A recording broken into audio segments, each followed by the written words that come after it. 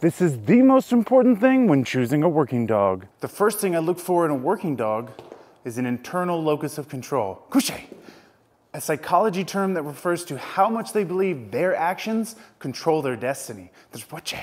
An external locus of control means they think that the external world controls how happy they are.